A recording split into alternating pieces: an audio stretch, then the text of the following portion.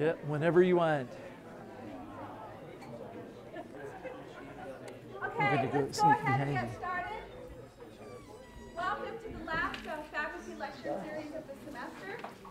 We will be resuming in the spring. Our first one will probably be sometime in February, so look for the flyers. If you'd like to get email notices and you're not already getting email notices, there is a sign-up sheet in the front here. Sign your name and your email as legibly as possible to make sure that you do get your email notices.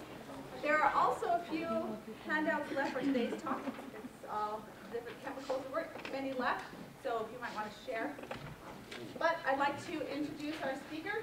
That's Dr. Marty Jones, a professor of chemistry. And today he's going to talk about holiday molecules. So let's welcome Dr. Jones.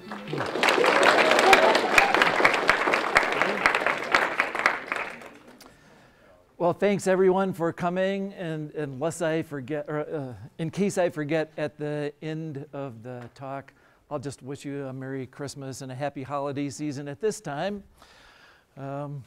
And just a little note, I know that there are people who are going to be leaving partway through the presentation because of the wonderful percussion spectacular concert that's going on over in Richardson Hall at 7:30. You mean you're not in that party? Not this year. I kind of screwed up when I asked for this date. As Lisa implied, if I weren't here at this time, I would be over in that building getting ready to perform with the Community Steel Drum Band. So, thank you again for coming, and we'll get the show on the road. Let's see if I can remember how to use this. Maybe it's this one. So just a brief outline of the presentation.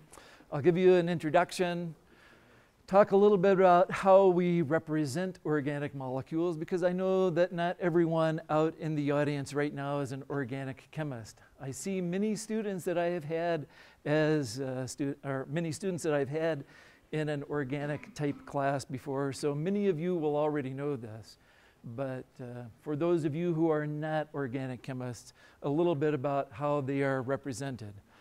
Then we'll go through a list of holiday molecules. And you have a sheet, or you may have access to a sheet that you can share with people that has some structures on it. Please don't be too frightened. We will not be able to cover all of those molecules. But at the end of the talk, I do have another handout that I can give you that lists all of those molecules and what their natural sources are.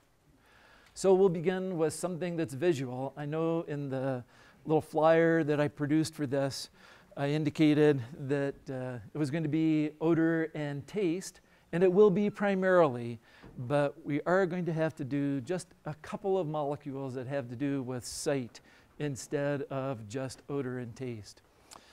And then for odor, we'll start by tromping through the forest, perhaps in search of Christmas greens. Then go home, set the right ambiance, and then get ready for a feast. And finally, end it all with wishing everyone a good night. So this doesn't necessarily look like it belongs in a talk about holiday molecules, but there is a reason for this.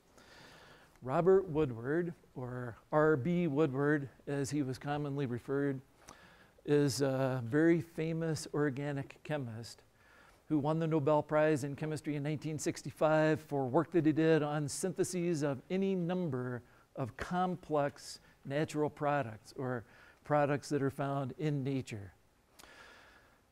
I had the good fortune when I was a postdoc at the University of Wisconsin-Milwaukee in 1979 of being able to go to a lecture that Woodward gave at the University of Wisconsin in Madison. My postdoc advisor felt that it would be a really good experience for all his students and for me as the postdoc in the group to drive over to Madison, listen to Woodward talk. And as fate would have it, this was one of the last public lectures that Woodward gave before he died later on in 1979. At that time, the technology that was available for presentations such as this was an overhead projector and transparencies or 35 millimeter slides. That's what I grew up with. Well, sort of anyway. But Woodward did not even use that technology. Instead, what you see behind him is the way that he gave his presentations. A chalkboard with structures drawn very neatly on the chalkboard. And many of you, especially those of you who have had me for a student at some time in your life, know that I really like to use a blackboard as well. So tonight, instead of the typical PowerPoint type of presentation, we're going to go through and I'm going to give you a chalk talk on these molecules. So, up with the screen, off with the projector,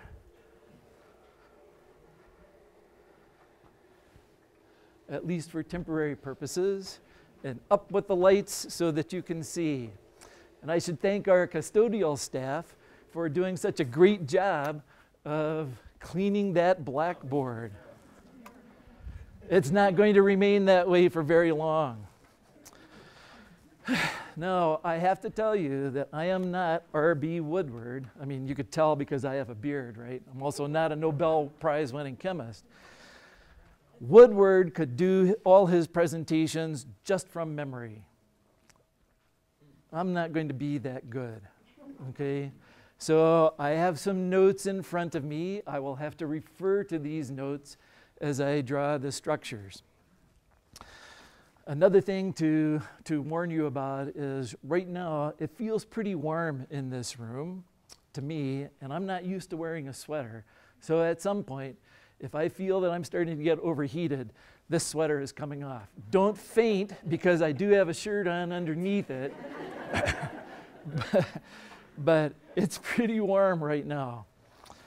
A second thing that I want to point out is that although in the little flyer I promised no quiz at the end of the presentation, didn't say anything about quiz questions during the presentation.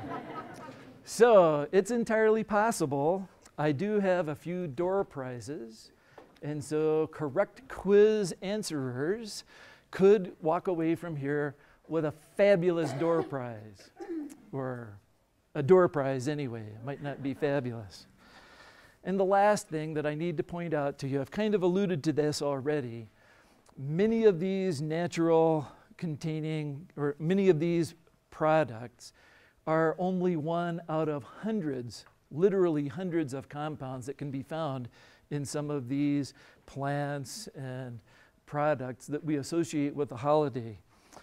For example, in 1994, there was a study done on odor components of Parmigiano cheese. And there were about 167 different odor components identified by gas chromatography and mass spectroscopy. So I guess we could give an entire talk just on Parmigiano cheese, but that's not something that everybody associates with a holiday molecule. So I'm only going to be talking about a select few molecules that contribute to odors and taste and sights that we associate with holiday molecules. So we begin. Over here, you guys all know what this is. A poinsettia. Do you know the origin of the name? So poinsettia comes from, do you know? He was an ambassador to Mexico? Yes. Joel Poinsett was a minister to Mexico in the mid-1800s, like 1825. Originally from South Carolina, I believe.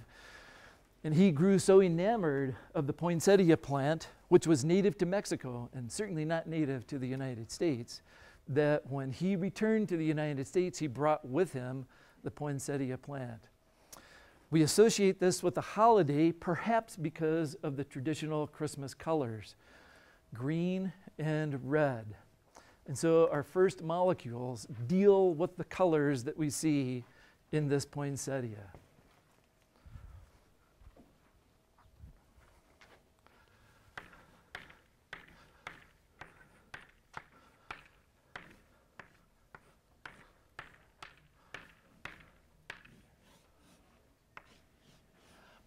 By the way, part of the reason that you have this sheet in front of you is so you can keep me honest on the structures.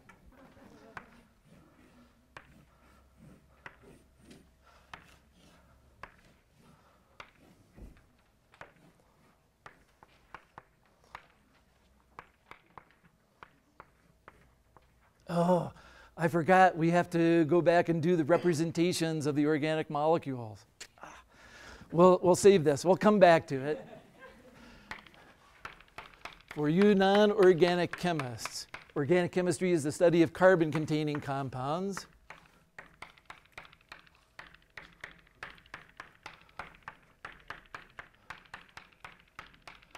There are lots of general chemistry students here tonight.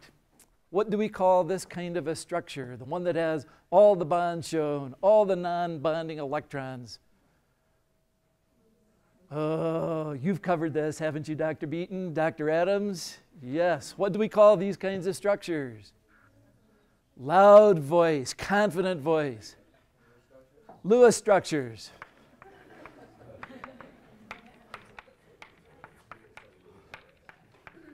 This is the structure of a molecule that you actually have in your medicine chest at home, or many of you have in your medicine chest. This is 2-propanol, better known as isopropyl alcohol, which is the major component of rubbing alcohol. But it takes quite a while to draw out the full Lewis structure. So chemists have come up with different ways of representing these molecules while still, as long as you know the rules, still transmitting the same information.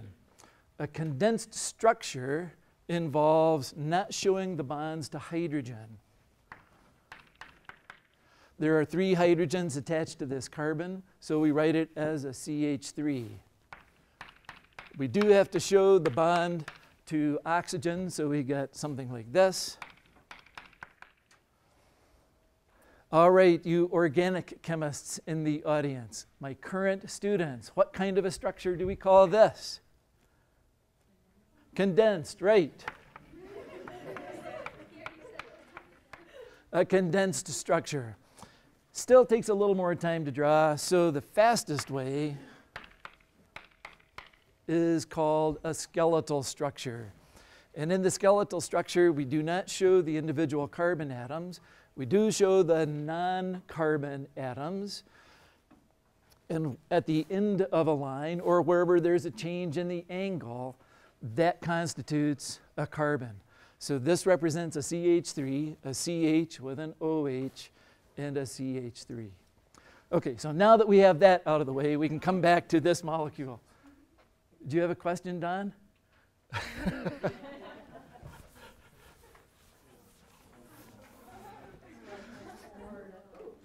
What?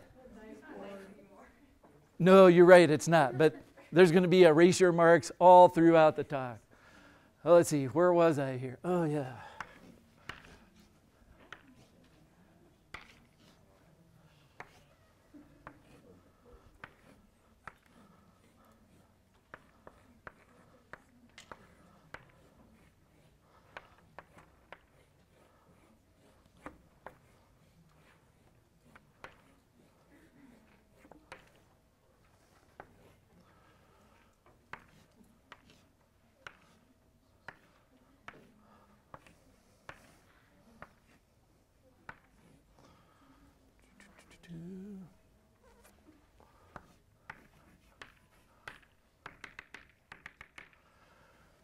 You guys can check for chlorophyll A and see if this is the correct structure or whether I have left something out.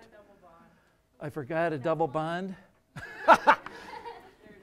Thank you. Good catch. Under the lower F one, isn't the double bond supposed to be under the N and not away from it, or does that matter? The lower F, yeah. The lower Left N. The lower left N. That one, should the double bond be coming down off of the N and not down where it is? Oh, yes, it should. Yes, it does matter.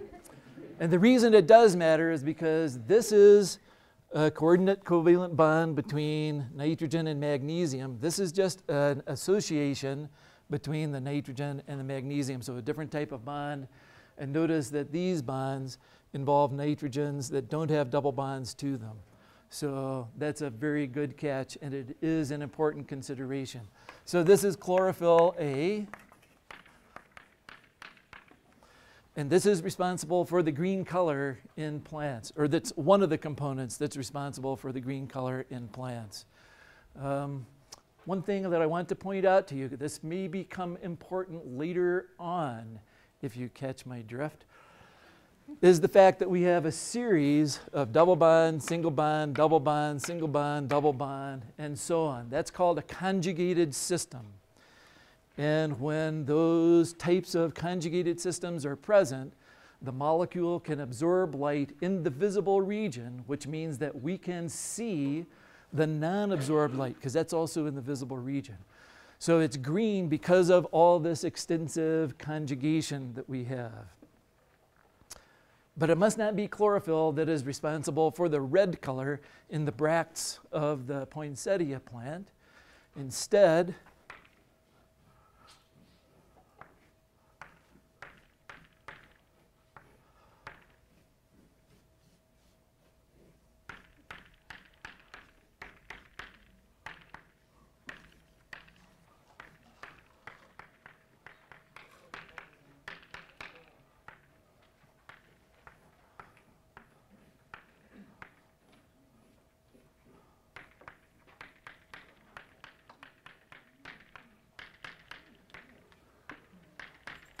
it is this molecule, which is an anthocyanin that goes by the name of pelargonin.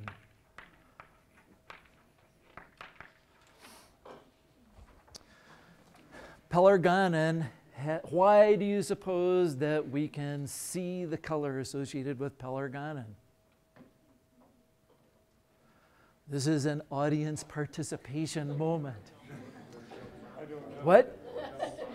The double bonds arranged how?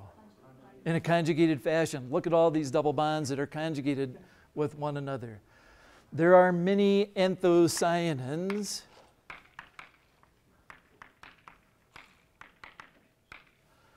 And they differ slightly in structure, but they have this same basic ring structure. There are different OHs, and some of them are hydrogens, and so on. But this is one example of an anthocyanin that leads to a red color. There's one other thing that I want to point out to you in this molecule. This functionality, where we have an OH group that's bonded to an aromatic ring, is called a phenol functional group. And when you look at pelargonin, there are 3 phenol functional groups. This then becomes a polyphenolic material. And some of the polyphenolic materials are called flavonols. Whoops. And we're going to see these flavonols in a variety of different locations in molecules today. So now we're finished with the site, and we're ready to go tromp through the forest a little bit in search of some pine boughs or perhaps a Christmas tree. And as you wander through the forest, what might you experience? What smell? A pine smell. And the fir smell and the balsam smell and so on. And one of the major components of that odor is this. Appropriately enough, this is alpha-pinene. A minor component of this, beta-pinene, simply has a double bond here instead of here. So let's test the number. Let's test how much you remember about the representations of the structures by having you count the number of carbons in this molecule.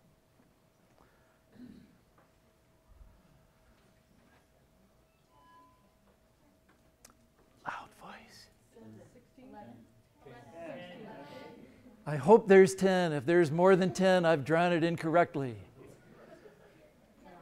Are there 10? 10. 10 is a multiple of 5, is it not? So for my organic students, what kind of a molecule is this likely to be? A terpene, exactly.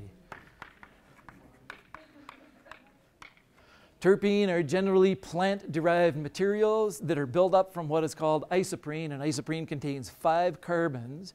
So if you take 2 isoprene units, put them together, that gives you 10 carbons, add another 5, 15, and so on. Terpenes, or terpene-like materials, generally or always have multiples of 5 carbons. So a pine scent. Here in Colorado, we might also find something else as we're wandering through the forest in search of that perfect tree. And perhaps while I draw this next structure, I can convince Dr. Duran to tell you a little bit about mistletoe. She knows this is coming, okay? So we've talked to you before the talk about mistletoe. Mistletoe is what I studied more mistletoe. But I was asking him if he knew that when he came across his research with mistletoe, that the name actually means, they believe it's an old Anglo-Saxon term for dung on a branch. And that's because the seeds are dispersed by birds. Birds will eat the seeds and they will defecate on the branches. And they actually do a funky little dance to wipe it on the branch to make sure it stays on there. And then the seeds will sprout and you get a mistletoe. So mistletoe is dung on a branch. excellent. Thank you very much. And this is not called dung on a branch, but this is instead called betulinic acid.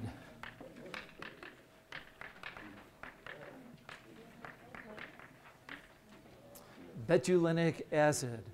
It is one of a myriad of components that are found in mistletoe. A pretty interesting compound. If you were to count the carbons, and I'm not asking you to do this at this time, but if you were to count them, you would find that there are 30 carbons in here, which means that this must be a terpene-like material.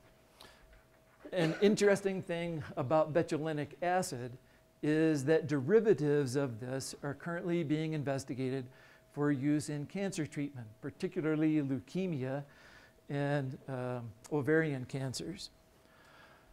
This group you're going to see frequently as we wander through holiday molecules, and that is called a carboxylic acid. That's where the term acid in betulinic acid comes from. But keep your eye open for molecules that contain a carboxylic acid functional group. You know, there's a tradition that has grown up around mistletoe involving kissing whoever happens to be standing underneath a sprig of mistletoe. I couldn't find any mistletoe in Alamosa, at least not in the places that I looked. So we're not going to be following that tradition here tonight, but that tradition seems to have arisen, the modern tradition anyway, seems to have arisen from the British.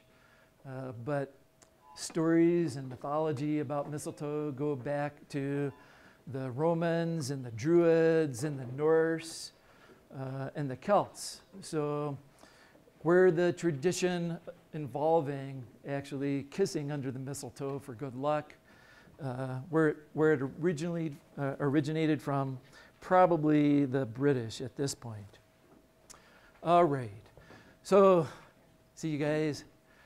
At this time, we're going to move out of the forest and into the house and perhaps try to set the right ambiance for inviting guests over for a holiday feast. So perhaps involved in setting the right ambiance would be to have an appropriate odor in the house. And we could, for example, light a candle. Anybody here allergic to burning wax or anything? Oh, maybe it won't get up that far.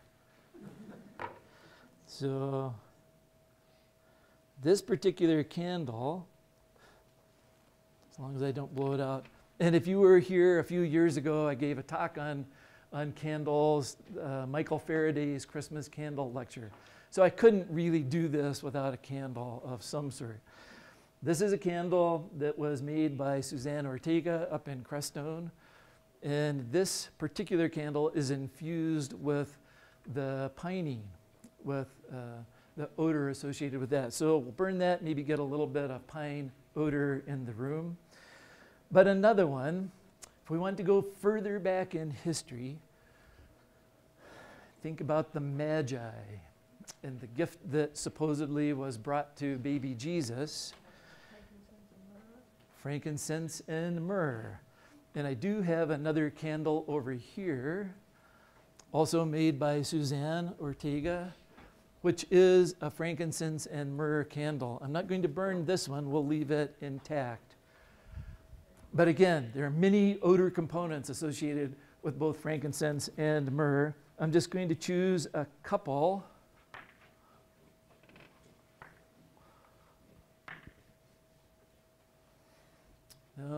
As you look at the beginning of this, those of you who have been through organic chemistry or biochemistry or even chemistry 105 will recognize that this looks like the beginning of a steroid nucleus, but it is not.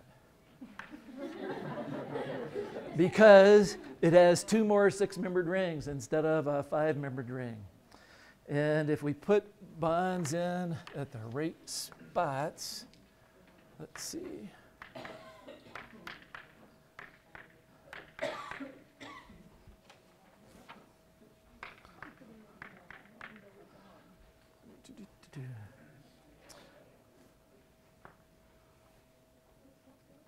Oh, whoops. I used to know this one better, but obviously I don't remember it any longer. All right. This compound is beta-benzoic acid.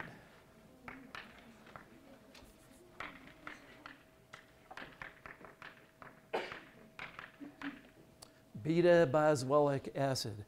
It gets its name from the fact that the trees which provide the resin from which frankincense is derived are from the boswellia trees, trees that are native to Oman, Yemen, Somalia, and other parts of the Mid-East. So, as you can see, both from the name and from the structure, we have a carboxylic acid functional group in this molecule as well. Myrrh comes from resins from a Commiphora tree, and that contains this molecule.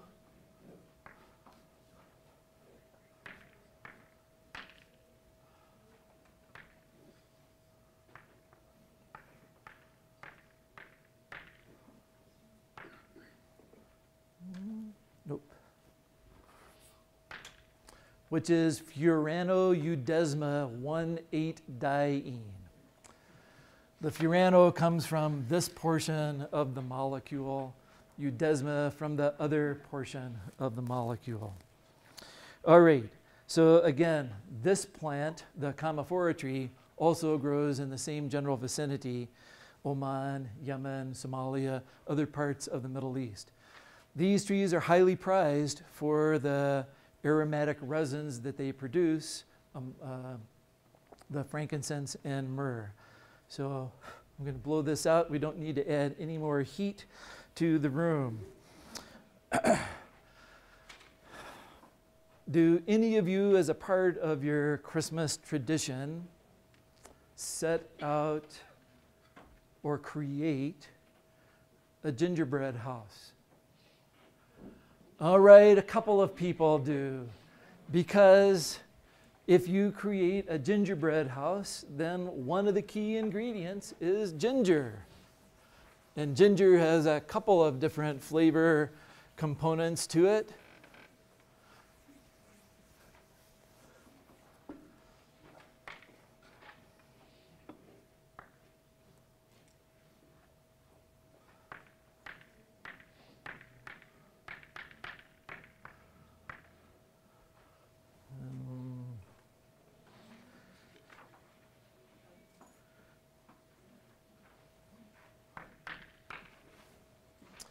This is called zingerone.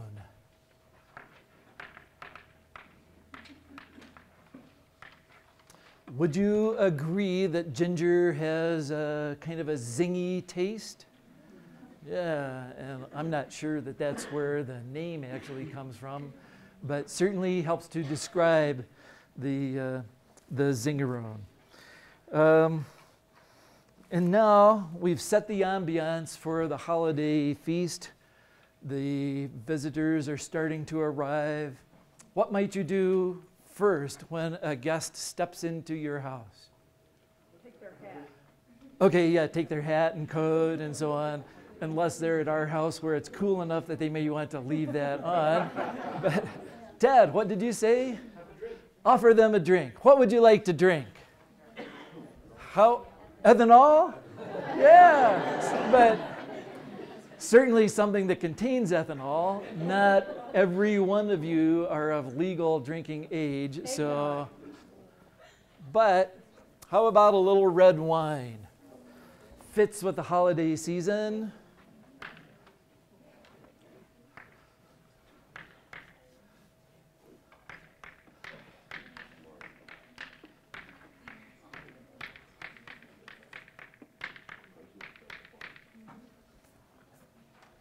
All right, this molecule is resveratrol.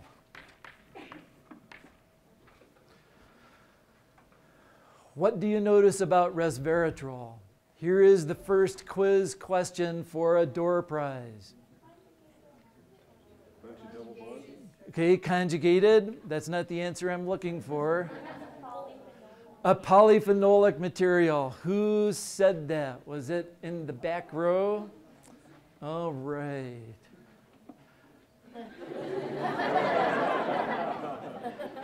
Casey, I'll actually give you your choice of the candle or the poinsettia or the do-it-yourself gingerbread house kit. What would you like? Poinsettia.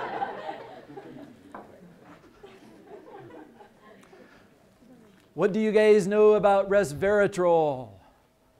You've certainly heard of it before. What? Antioxidant. Polyphenolic materials are, in fact, good antioxidants. There are some studies which suggest that resveratrol, you're welcome, that resveratrol can slow down the aging process in certain organisms. And we'd like to think that it would slow down the aging process in humans, although I'm not sure that that's been definitively proven. So it's working for Ted. But you know, to get a sufficient amount of resveratrol to slow down the aging process significantly, you would have to drink more red wine than would be advisable for you to drink because of the other components, ethanol. However, I think you can get resveratrol supplements. I don't know, do you guys have any out at the food co-op? Yeah, so if you want, you can get resveratrol supplements. Pretty simple molecule as a polyphenolic material. All right, so what about for those of you, no, not yet. So my students know that I talk to myself, so it's okay. So I have a good friend who does like eggnog, but he likes it better if there is something besides just eggnog present. Maybe a little bit of rum put in the eggnog. And rum is one of those beverages that contains hundreds of different flavor and odor components. This is one of them.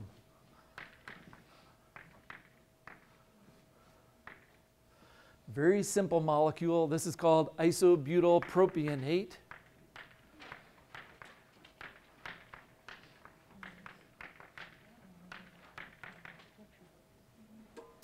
A very simple molecule. It's classified as an ester.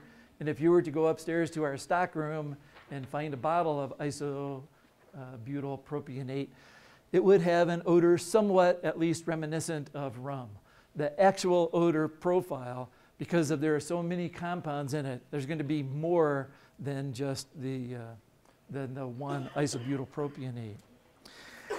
But now finally, what about those of us or those of you who are too young to legally consume alcohol, or maybe your guests have small children with them, or maybe it's a bitter cold night and you want some mulled cider? Anybody have mulled cider at the holiday season? Yeah, a few people. What are some common mulling spices? Cloves. Cinnamon. Okay, hang on, I can't write that fast. Nutmeg. Anything else? Oranges. We're going to get to oranges as a part of something else in a minute. How about ginger? All right, so cinnamon contains this molecule.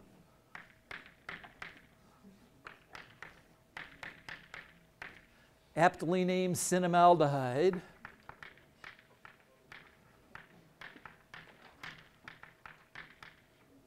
Cloves contain a molecule called eugenol.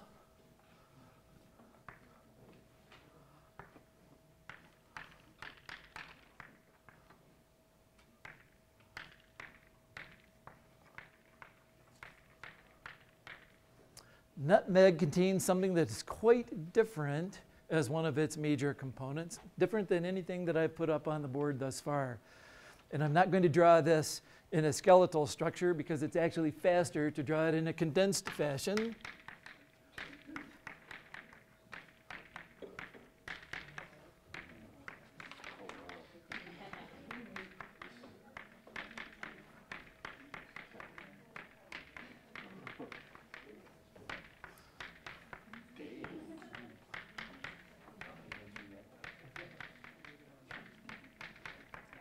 I lose count drawing out all these CH2 groups.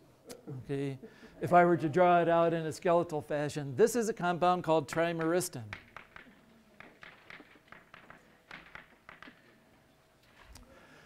So how many of you go to a physician on a regular basis and get your blood drawn and have tests done on your blood?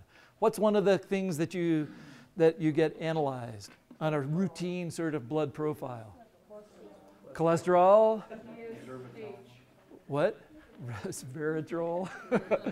I'm not sure that's a part of the normal blood profile, all right? How about triglycerides? Do you guys get triglycerides? This, my friends, is a triglyceride. So please don't ingest a big bowl of nutmeg before you go off for one of your blood tests. Okay? Ginger. We've already seen that ginger contains zingerone. It also contains another compound called zingerberine. And I'm not going to draw that on the board because we're already starting to run out of time here. But it's on the structures in the structure table there. All right, so let's just do a couple of appetizers. I'm not going to do them all, and these are going to be kind of personal appetizers for me.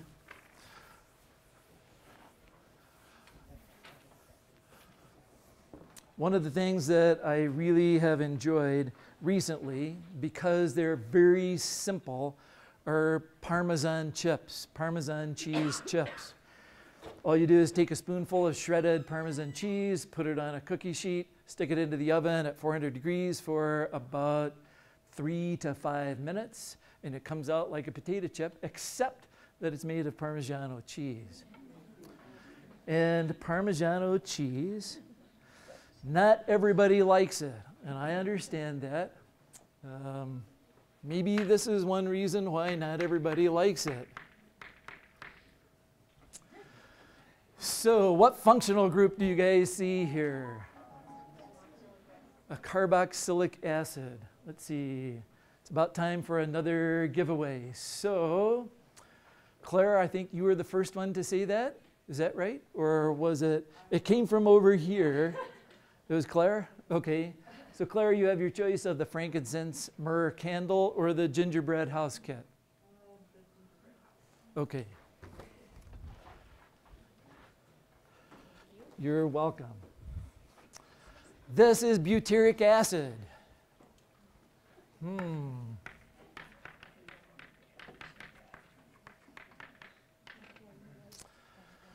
Most of you probably, because of modern refrigeration techniques, and modern refrigeration period may not have ever smelled rancid butter in your life.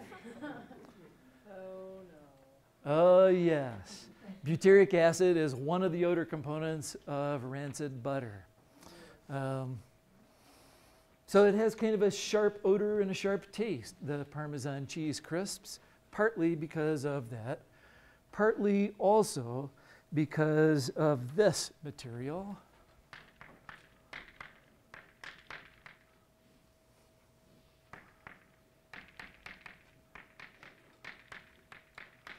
I love these simple molecules that I can actually draw.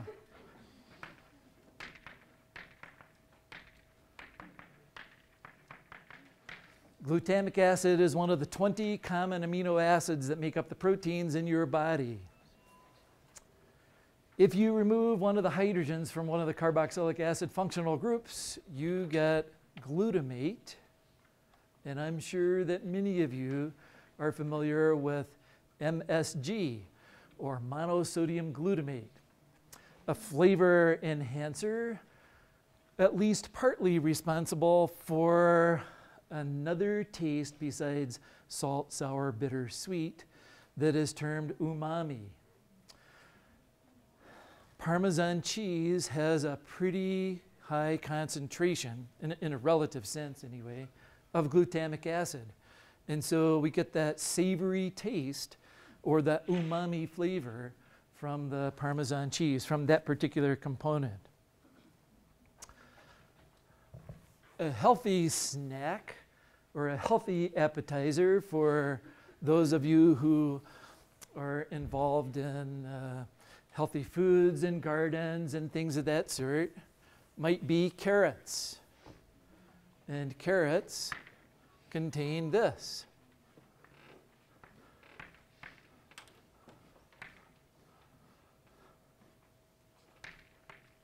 Let's see.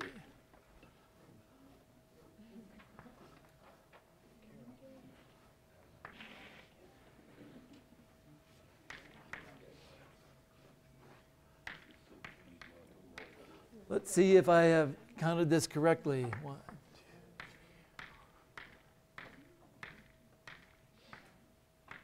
2. This is beta carotene.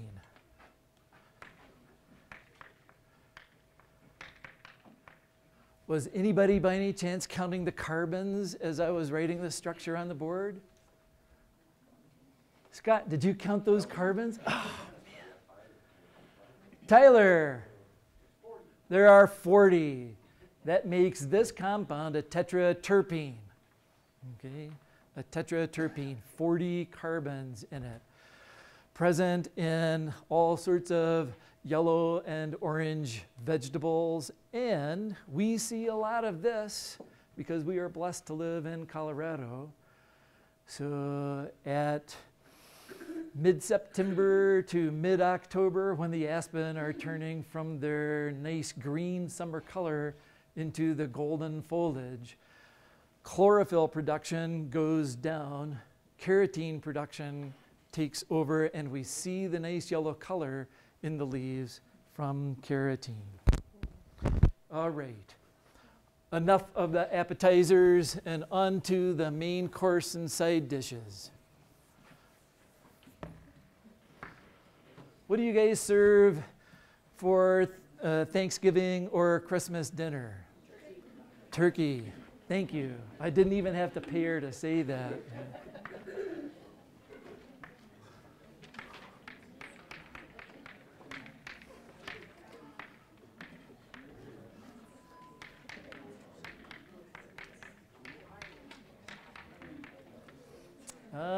So this should look familiar to several folks. This is another one of the 20 common amino acids that make up the proteins in our body. This is tryptophan.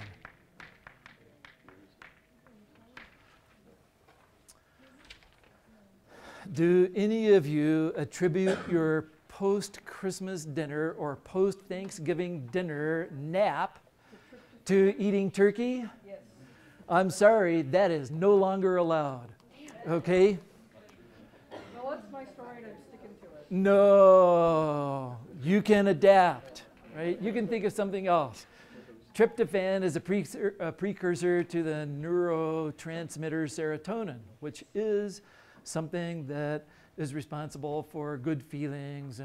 And the problem is that tryptophan is only present in turkey protein to the extent of about 1.1%, less than even a statistical distribution if all the amino acids were present in the same amount. So there's not enough tryptophan to be converted into serotonin. Why do you fall asleep instead? Yeah, because you've eaten a hell of a lot of food. And so all the mashed potatoes and dressing and carrots and wine, if you've had wine, are heading to your stomach, and you need to get the blood flow away from your brain down into your digestive tract so that you can digest some of that food. If you really want to use it as an excuse, Lisa, then you need to eat something other than turkey. Chicken?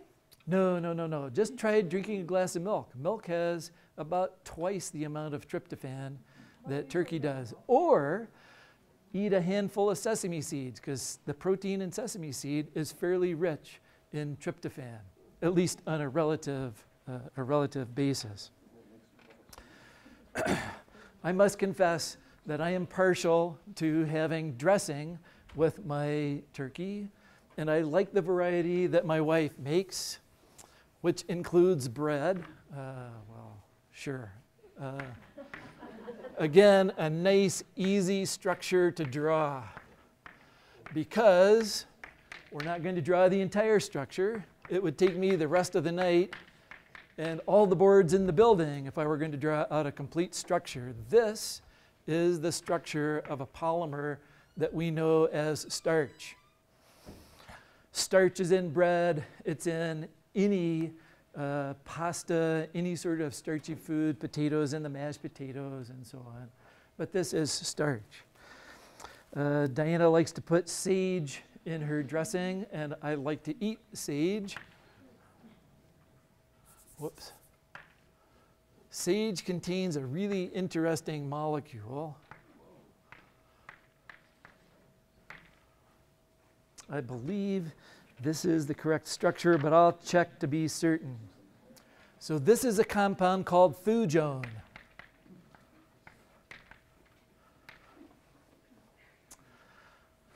Why does thujone look kind of odd? Especially because, Dr. Novotny, why does thujone look kind of odd for a natural product? The three-membered ring, this cyclopropane ring, a lot of ring strain. Nature likes stability. And a cyclopropane ring has a lot of energy built up in what is called ring strain because of the angles of the carbon-to-carbon bonds in this. So thujone, present in sage, but it's also present in wormwood. And there is a particular type of alcoholic beverage that is made that supposedly comes, or well, maybe not supposedly, comes from wormwood. Dr. Novotny, you were shaking your head. Do you know again? I drank it. I don't remember what it was. Oh, what is it? Absinthe. Absinthe, yes. Did absinthe make... The heart ponder? No. I was thinking, did drinking absinthe cause Van Gogh to go kind of crazy and cut off his ear? I think I've heard stories to that effect, but I have no idea whether they are true or not. Celery goes in, but I'm going to skip over celery given the time and move on to one more molecule in the dressing, or one more component of the dressing, onions. And I usually get to cut up the onions that go into the dressing. How many of you enjoy cutting up onions? Oh, some of you, okay, great. Do your eyes tear up when you, sometimes? What? Chew bubble gum? How does that keep your eyes from tearing up? Huh. Okay, so Next time, try bubble gum if you don't want to tear up. But if you're like me and you do tear up, it's because of this. Very simple molecule. It's called thiopropanol S oxide.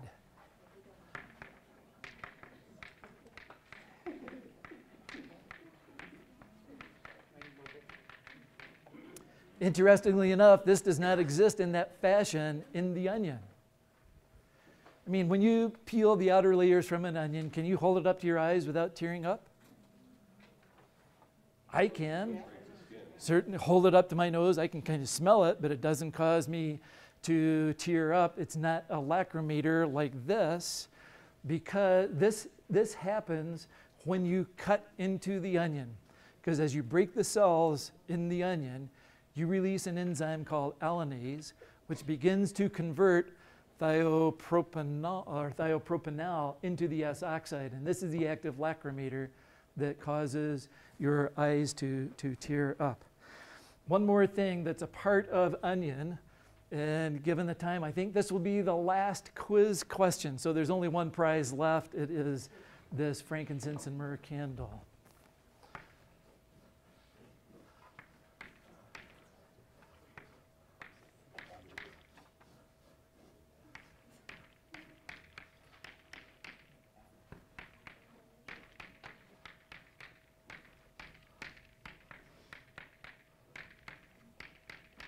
This molecule is called quercetin.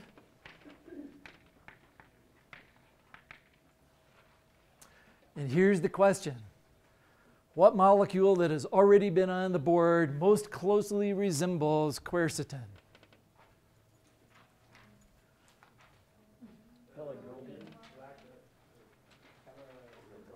Pelargonin, the anthocyanin. All right. Here, can you just pass this back to Tyler? This is another polyphenolic material, a flavonol, an antioxidant. Can you get quercetin supplements at the Valley Food Co-op? Yes, you can get quercetin supplements as well. Good polyphenolic material like this. Anybody want to hazard a guess? And I don't have a prize for this quiz question, but this is going to be, you only have, go ahead. Q10? Q10? Oh, no, not coenzyme Q. No, that wasn't going to be the question. So the question is, do you think that quercetin is present in larger amounts in yellow onions or red onions? Yellow, red, yellow, red. Let's see, what color was pelargonin? Red. Do you think this is present in larger amounts in red onions then? Say yes. Yes. Excellent. Okay. Just a few more.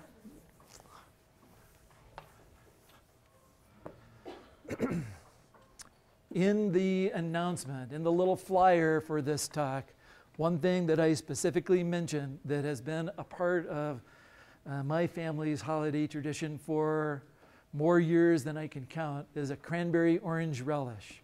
Just grind up some fresh cranberries with a whole orange, add a little bit of sugar, less than the recipe in the Betty Crocker cookbook if you know what's good for you. Mix it all together, let it sit for at least an hour, preferably overnight. And you have a wonderful treat to accompany a turkey dinner. Well, both cranberries and oranges contain this molecule.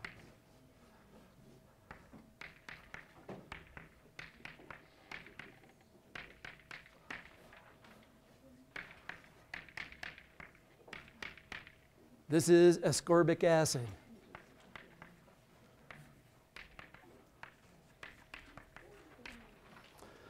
You might know it better as vitamin C. What's curious about this molecule is that it doesn't contain a carboxylic acid group. All the other so-called acids that I've shown you tonight contained a carboxylic acid, a C double bond OH. But when you take a vitamin C tablet, does it taste sour to you? Yeah, it does. It tastes sour. And sour is a characteristic flavor that we associate with acidic substances. So this ascorbic acid does behave in every way as an acid. It just doesn't contain a carboxylic acid functional group. Again, this is present both in the cranberries as well as the oranges. So by eating the cranberry-orange relish, you don't need to take a vitamin C tablet that day. You can just scarf down the cranberry-orange relish.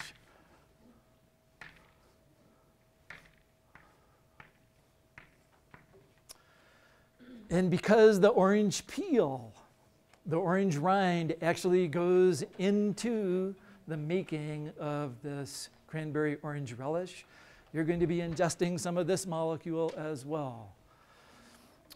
What is this, Keiko? This is limonene.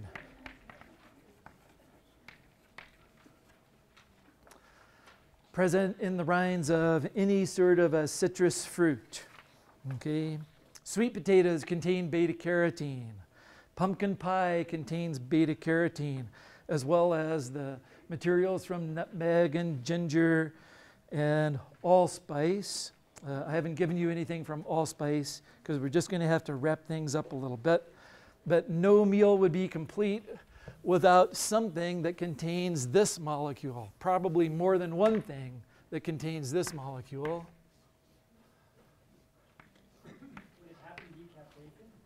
No, that's at the very last. Oh, darn, jumped the gun.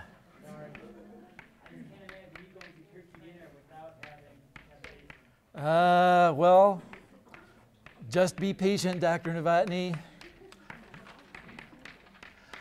To be honest, I can't imagine you having a Thanksgiving dinner without a helping of this substance. A little bit of sucrose is exactly right. Now, on your sheet, I've drawn it a slightly different way because it takes up more room when you draw it like this. You'll have some of this in pumpkin pie. You'll have some of this in pecan pie. You'll have some of this in the cranberry-orange relish. In almost any sweet dessert, you're going to have some of this.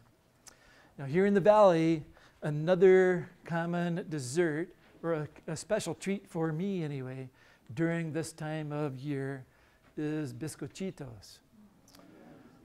What goes into bizcochitos? Anise. Lard, yes.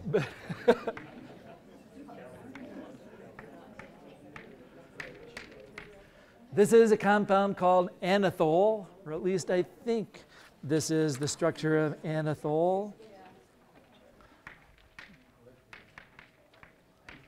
And anethole is one of the components that goes into anise flavoring.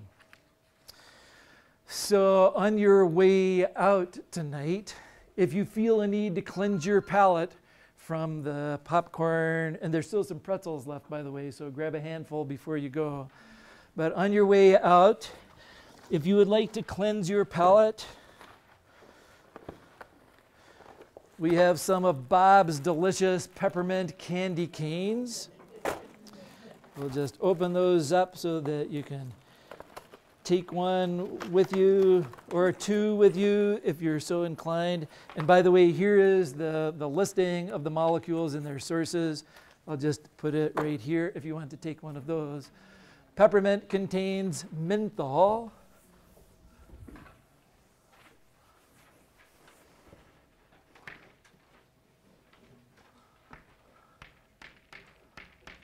This is the structure of menthol.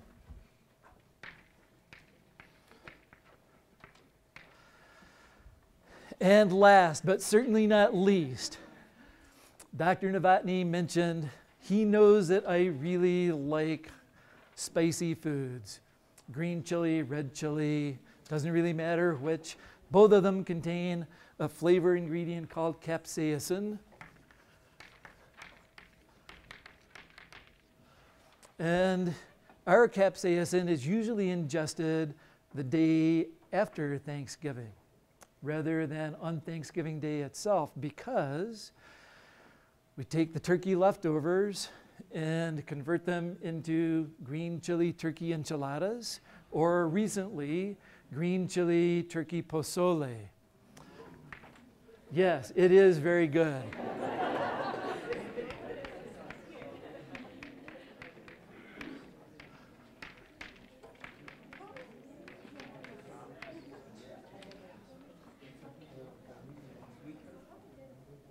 Let's see here.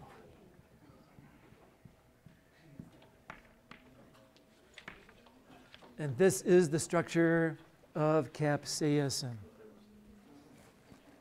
Now then, in a bow to modern technology, as much of a dinosaur as I am, there's some things that probably are easier to do with technology, with the currently available technology. So let me turn off the lights. You guys aren't afraid of the dark, are you?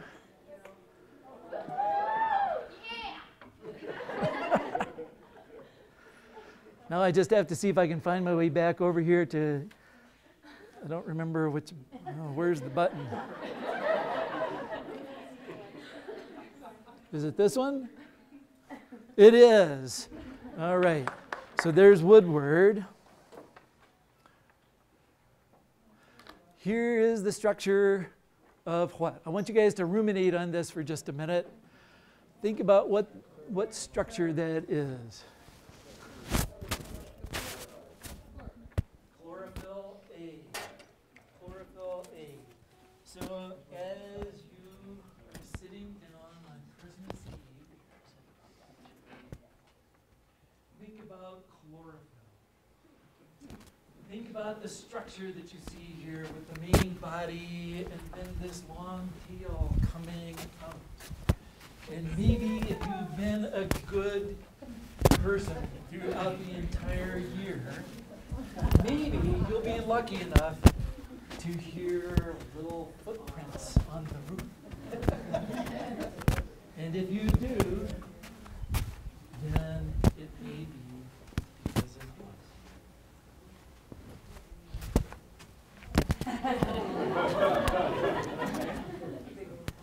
So, Merry Christmas to all, and to all a good night. And thank you for coming. I'll be happy to